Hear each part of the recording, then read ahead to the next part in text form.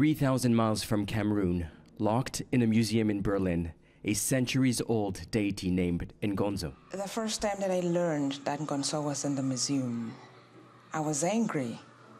I was totally angry. I was mad.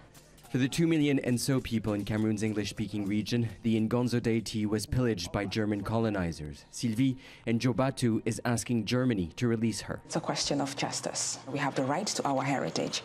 The return of this object means that it's the reawakening for the common person to think about identity beyond colonial boundaries.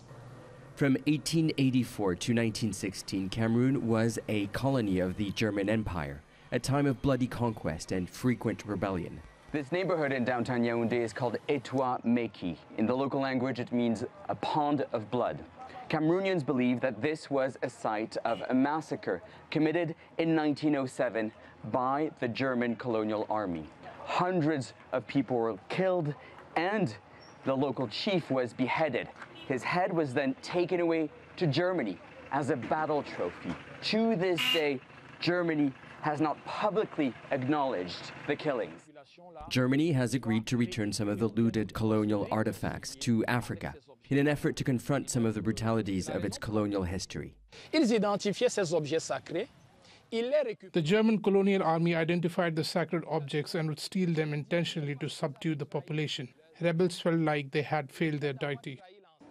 German authorities have not returned Ngonzo yet, but the statue has been taken down from the exhibit in Berlin's Humboldt Forum Museum.